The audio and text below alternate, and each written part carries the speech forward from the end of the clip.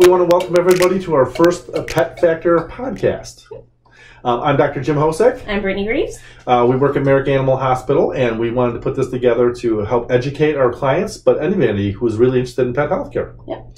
So we're basically going to be concentrating on information about pet health, wellness care, and the latest things in veterinary medicine. Yep, a lot of new things coming out.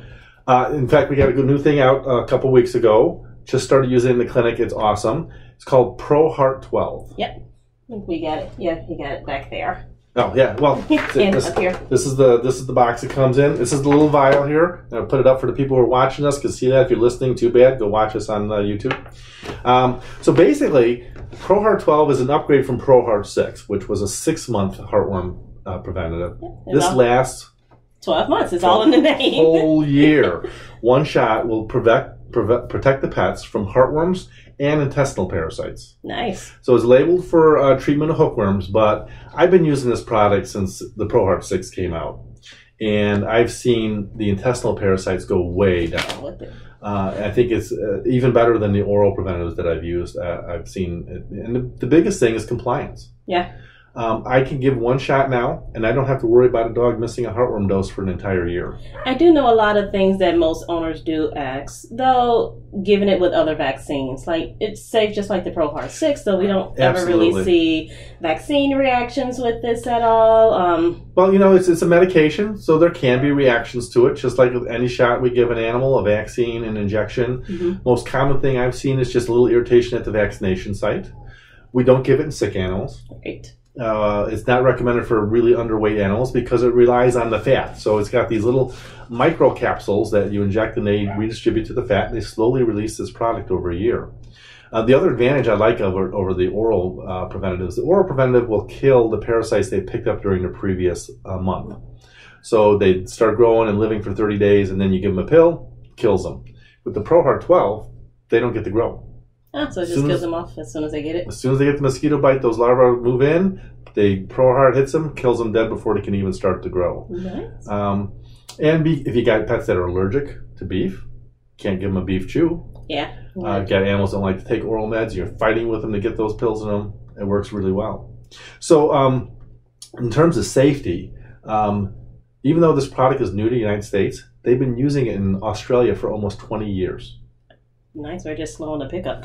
Yeah, it's taken a while to get here. We've had the 6-month version for a while, but the 12-month version's been around. It's been in Europe as well, the 6 months. So this is, now that it's coming here, I think it's going to change the game. Mainly because, despite the fact that more dogs are on heartworm preventative than ever before, we're still seeing an increase in heartworm disease. Yeah, it's because people drop off and stop doing, like with the 6-month, people would only do it during warm weather, which right. Well, for heartworms, that's going to be fine. One of the big things, though, that has been a big spread of heartworms has been the storms we've been having the last few years. Yeah. The pet shelters bring these dogs from down in Texas, Louisiana, Florida. Yeah. They come up here where we got homes for them, and they bring these parasites with them. Yeah. So a friend of mine practices up in Michigan. He got a couple of cases of the resistant heartworm infections in some rescue dogs that they had. So they had to send those off to get tested. When they tested this product, they actually tested in the Mississippi Valley where they have the highest incidence of heartworms, and they have these resistant strains, and 100% of the dogs were protected. Nice. And I think they went out to like 13 months to just to make sure they've got that little bit of extra protection there. When can we start giving it for animals? Like a year, 6 months? Well, the Proheart 6 we can use in animals that are 6 months or older. Right. Proheart 12, they have to be 12 months or older. 12 months or older. Yeah. Okay. Australia, they do a little bit differently. We actually had an Australian vet come out and talk about it. They actually will give their first injection of Proheart 12 at 3 months. Okay. A second injection at 6 months that lasts for 9 months, and then they do it 15 months. So you can see it's very safe to use in young animals. We just use, in the United States, we'll use the Proheart 6 at 6 months. So up until then, we'll give them the oral pills. Yeah. And that'll take care of them. But once we can get them to 6 months when they get spayed or neutered, that's a great time to switch them over to the injectable. Like I said, I've been using this product since it first came out in my house call practice and just saw the intestinal parasites drop tremendously. In fact, they offer a guarantee. If your pet is on Proheart 12 and they've been tested negative for heartworm at least twice in the last, I think, 12 months, and they get heartworms, they will pay for the treatment. Wow. Most companies do this, but they'll cover the cost up to $1,000 for treating the pet for heartworms, and that does not include the cost of the drug. Do they cover for like intestinal parasites if you get that? They do. In fact, they will cover for intestinal parasites that aren't on their label. So if your pet comes in for their stool sample and they got roundworms or whipworms, they'll pay up to $100 to get those parasites out of them. Oh, so like testing and treatment and everything? Yeah. Nice. Yeah. And sometimes with the big dog, it can be kind of expensive to treat for some of these parasites. But like I said, I've seen a decreased incidence in all intestinal parasites using this. They're offering a $20 rebate. Okay. Which actually, when you consider the rebate and the cost of the product, the way we price it, it's basically the same cost as or less than it would be for 12 months of the oral pills, especially in the small dogs. Oh, so I can see the small dogs being much cheaper. They'll save a lot of money on the small dogs. Or like even those giant breed, 180, 200-pound dogs, you got to think you're not taking 2 or 3 pills. Right. You just one shot, and then you get a rebate on it too. Right. The rebate is kind of neat. They go through an online program, and its rebate works on their flea products, a lot of their allergy meds, and other things as well. So it's kind of a neat product. So I'm really excited about this. We've been using it for a couple of weeks. We've already gone through 7 bottles of this stuff, which is pretty amazing. We've ordered 4 boxes of it, and it's not going to even last us 2 months. No, not at all. We found also that when we were doing seasonal preventative, the intestinal parasites were a problem. Yes, so certainly heartworms aren't going to be a problem in January, but roundworms, hookworms, whipworms, they're going to pick those up. So this is one of the things we want to do in the podcast is bring these new products to people, let them know what's available, let them know it's safe. A lot of people do have concerns about giving their pet a long-acting injection. Yeah. I mean, this once you give it, you can't take it out. Yeah. But the safety on this is incredible. They've done multiple times the dose in these animals to see if there's any sort of reactions. And basically, when they compare it to the oral pills, it's basically about the same amount of reactions. And even though it's injectable, there's been animals that they can get gastrointestinal issues. But you never really know if something's coincidental or not. Because a lot of times we're giving this with a vaccine. Yeah. You don't know if the vaccine caused a reaction or the Proheart. Yeah.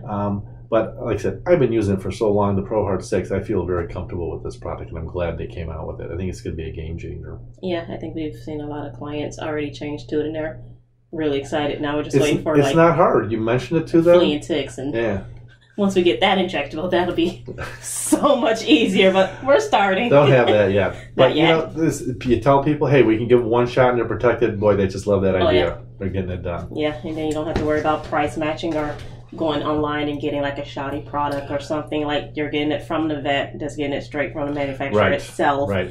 And so you're getting a good quality. And the other thing about Proheart is you actually have to be certified to give this. So we actually go through a little online training program. So we learn the indications when to use it, when not to use it, how to give it, how to prepare it, so that you know that you're getting it from somebody who's been trained and is proficient in giving this medication.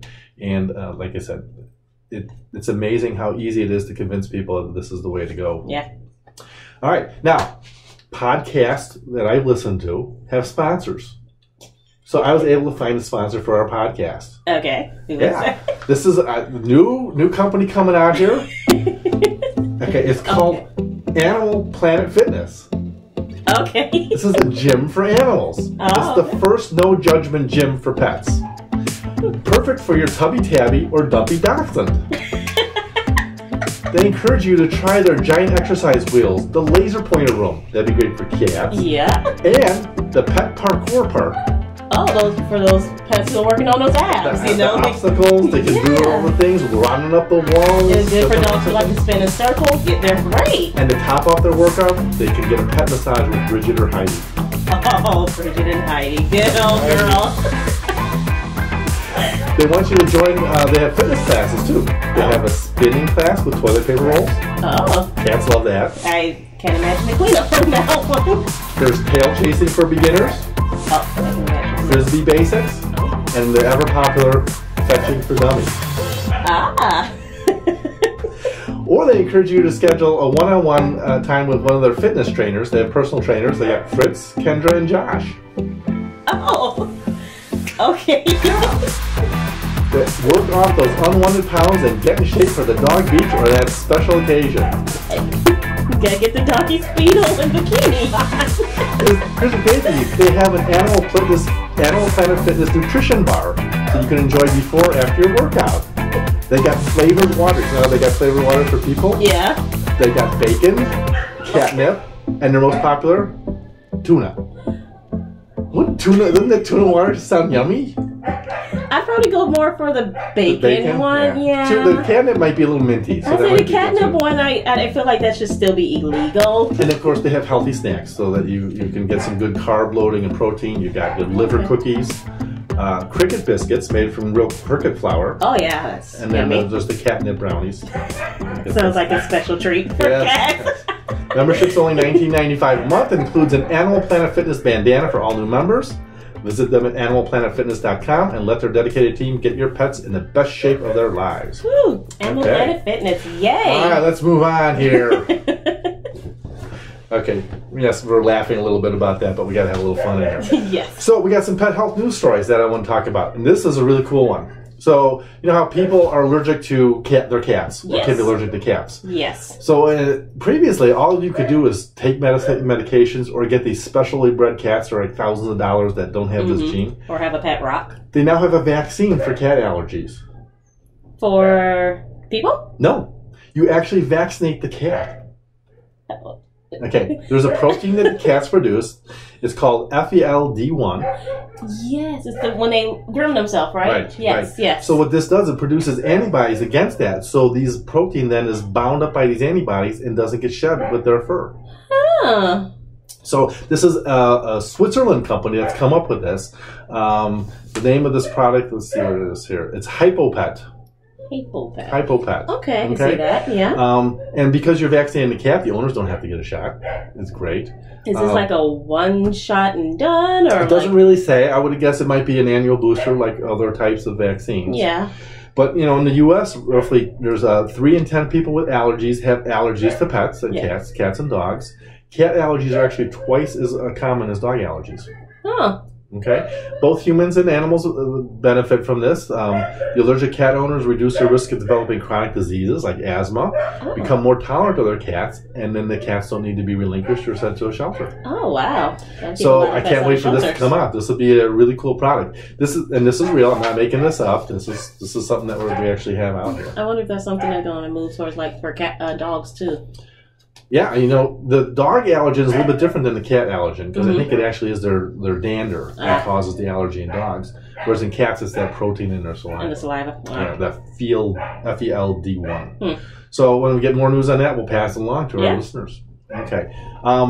Came across this story about a outbreak of salmonella from pets who've been exposed to pig ears.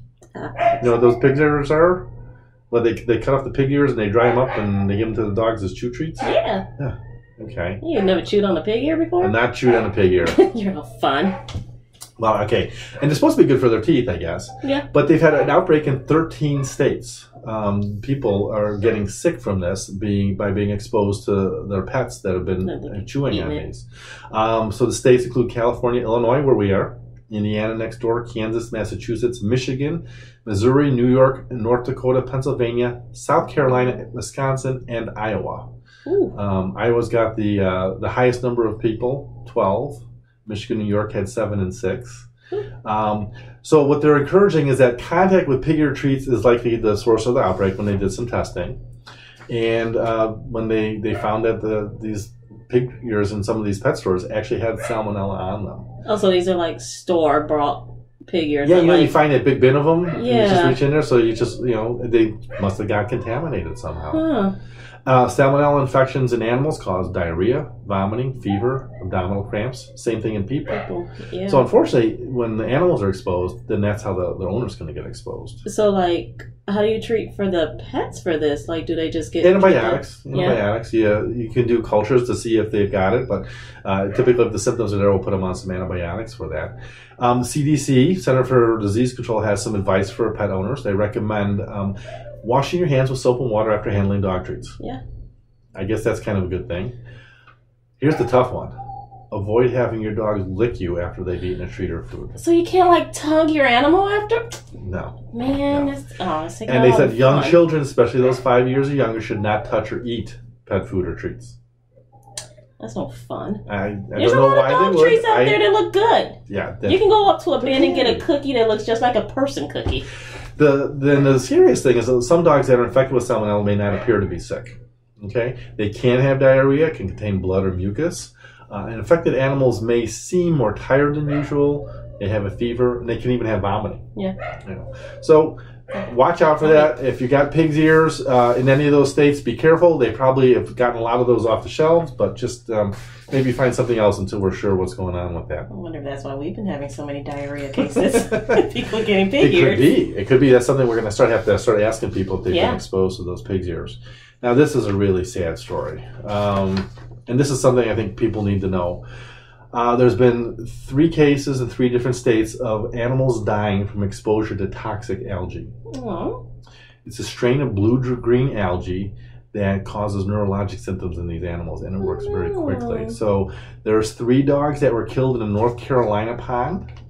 There was a dog that was killed in a Georgia pond, and a dog from a Texas river. So basically, I just got goosebumps. Oh, I know. Puppies.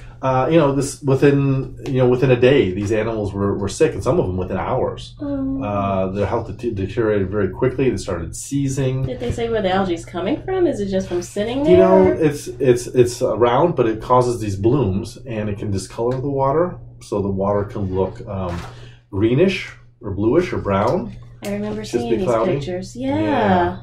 And so basically, the owners want to make sure we warn people about this. It can be in stagnant ponds. It was one case, it was in a river.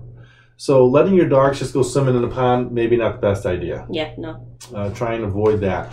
In Texas, it was the Guadalupe River.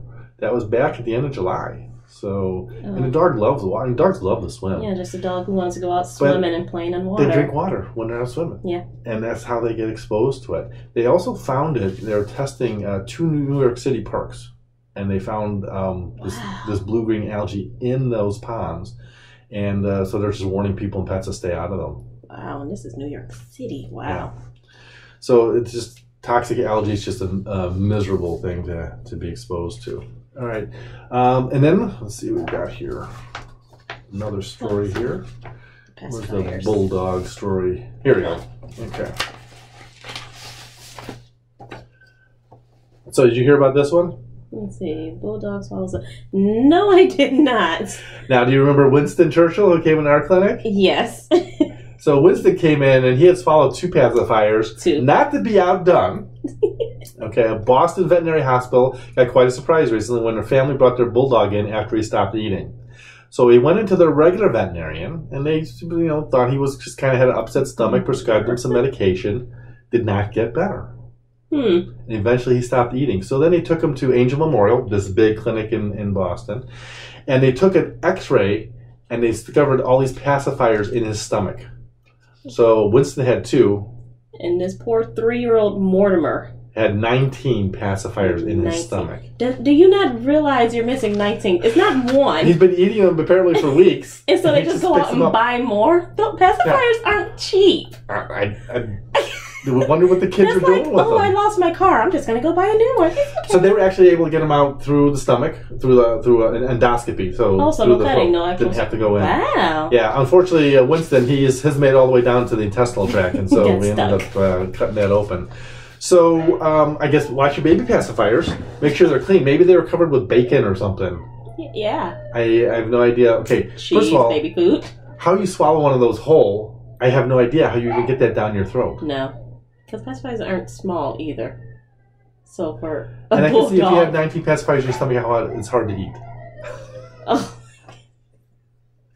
All right. So we've all heard about the hurricane that hit the Bahamas. Yes. Here's a really heart-wrenching, interesting story about this woman. So residents across the Bahamas braced for Hurricane Dorian. One woman's preparations stood out. She opened her home to 97 dogs. Wow. 79 of them were inside her master bedroom. Their name is Chella Phillips, and she posted this on Facebook last Sunday. And she said it's been a totally insane situation. She runs a refuge. She runs a refuge for homeless and abandoned dogs, the Voiceless Dogs of Nasan, Bahamas. In the day she opened her home to nearly 100 animals, also marked the refuge's 4th anniversary. So it's kind of nice. Aww. She's helped over 1,000 dogs in the last 4 years. Oh, good. Pretty for amazing. Her. But can you imagine being in this house with almost 100 dogs? It can't be that big a house. I'm looking at some of these pictures, and these dogs are just stacked on top of one another. Yeah.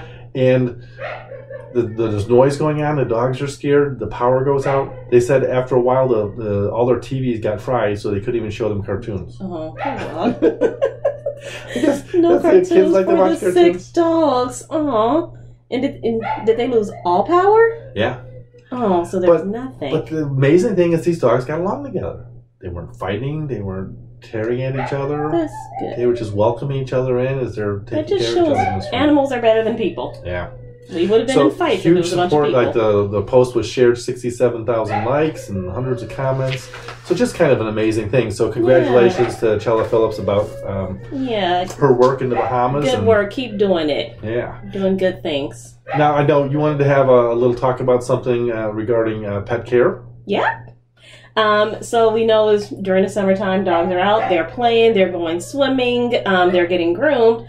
But one thing that we're seeing commonly around this time, ear infections. Yeah, gosh. So people don't think when you give your dog a bath, you put them in a bathtub or you put them in the pool, let them swim.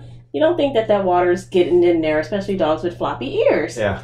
Some dogs' ears are magnets for water. And that water just gets in there and sits there and causes infection and just feeds that bacteria overgrowth. So I actually just gave my dog a bath and I had to clean his ears out. And before that, we had an appointment, ear infection. Dog was groomed. What happened? Ear infection. So just one of those tips, if you have to give your dog a bath, put a little cotton ball in it just to help absorb that water.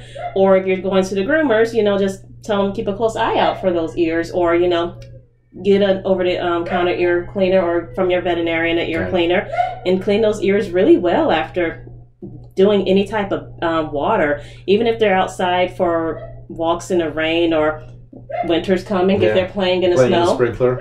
Playing in a sprinkler. Yeah. My old dog used to bury her head in the snow. Do you ever put anything in their ears before you bathe them, like a cotton ball or something to keep Usually them like a cotton ball or two, depending on how big the ear canals are.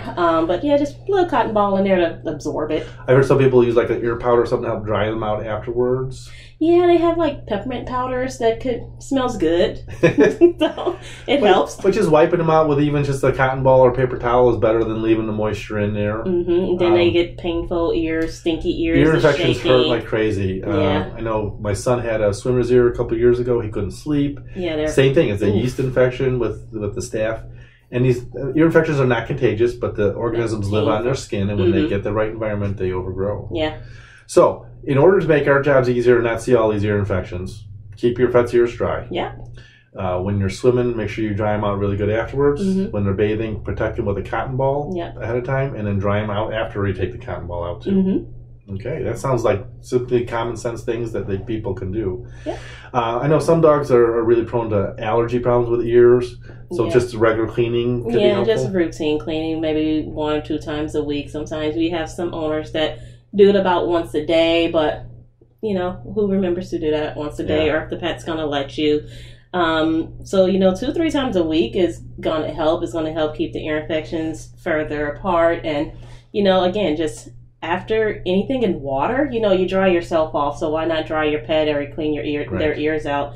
You go swimming, you try to get the water out of your ears. Why leave it in their ears?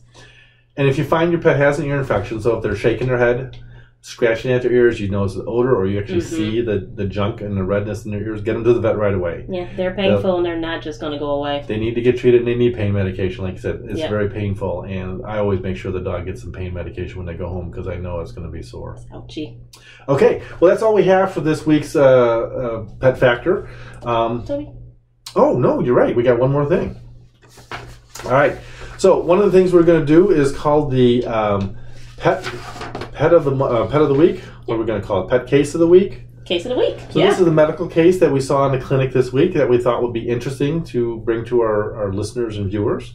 So this is a dog that I actually saw yesterday. Name is Toby, 12-year-old poodle mix, little guy, about 10 pounds long. So for the last week, Toby has had a sore on his neck. So there was a little bit of blood coming out of there. It was really tender, kind of painful to the touch. Owner thought, there was an infection, maybe a ruptured cyst. Brought him in to be taken care of. So, of course, I was thinking 12-year-old dog is probably sebaceous cyst.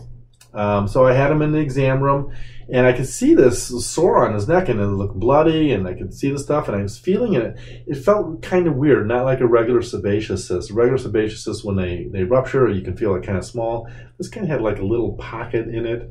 So I was just gently squeezing on it.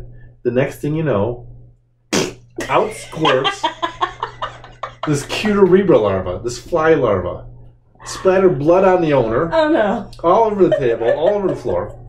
And this little larva is crawling along on the table. It's not little. This thing is like an inch long. Oh, okay. And it was in the neck? It was in the neck, and it creates this little breathing hole. They're called Cuterebra. They come from the botfly. And this was in the dog's neck. The owner was terrific about it. I offered to pay for her cleaning her sweater, and she said it was fine, it was going to be okay. But she was just happy that we figured out what was going on with the dog. Oh, you know what? It's common. A week ago, one of the other doctors had 3 in one dog. Yep. It was a little 4-pound Chihuahua who only goes outside for maybe 5 or 10 minutes, sits with the owner, and the owner came in one night. It was like, oh, he's bleeding. There were 3 sores on the dog, and we were like, what is happening to this poor 4-pound Chihuahua? It could look like a bite wounds, maybe? Yeah, and, well, he had a dental, so we like maybe abscessing or something, because one was along the jawline. Okay, sure. And sure enough, doctor squeezed one, and the worm came out. And so we sedated because it was very, very painful for him. And the doctor had to go in and, like, squeeze out 2 other worms from 2 other locations. Yeah. And it was just crazy that a 4-pound dog had 3 worms. Like, it was almost a worm per pound. It was crazy. Well, they get these, the flies lay their eggs at the entrances to the rabbit burrows. So when the animals stick their heads in to try and get the rabbit, then they get onto them. Oh. They can get in through their mouth or their nose. Oh. There's been cases where they pull them out of cats' noses. Oh. They can get through an open wound. They can migrate through the tissues. They're most common in July, August, and September. Which kind of makes sense because it's been August and September that we've been seeing these. And they can, you should take your pet to the vet if you suspect this. They need to be removed carefully. If the larva gets squeezed and ruptures in there, it can cause an allergic reaction. So if that happens, you want to make sure you're in the veterinary clinic so you can treat it. And of course, they can become infected as well. So we put Toby on some antibiotics and some pain medicine, and he'll probably be fine. But he's certainly going to be at risk for picking these up because wherever he got them in his yard, they're still there. Yeah, they're still there. So it's really kind of neat. The thing is just crawling on the table, really disgusting. I don't want to show anybody the video of this. It's going to make you lose your lunch. You should Google them. No, they're really fun to look at. Yeah. and I've heard of people getting infected with these too, so it's really kind of gross. You putting your hand in a rabbit burrow? I don't know. But they're found all over the world, so who knows? Okay. Yeah, maybe you're reaching in for something. Maybe you dropped your beer can down a hole or something. I don't know. Face first. That could happen. Okay. Yeah. Now I think we're done. Yes. Okay. Now we are done. Well, I want to thank everybody for tuning in and checking out our first podcast here. We're going to be putting one out every week. We're going to cover a lot of health wellness topics. Yep. So I think next week we're going to talk a little bit about vaccines in dogs. Okay. So if you're interested in learning what vaccines we recommend for your dogs, why we vaccinate your dogs, and why your dog needs these vaccines, that'd be a good one. The importance of them. Yeah. So let's say goodbye, and we'll see you next time. Bye.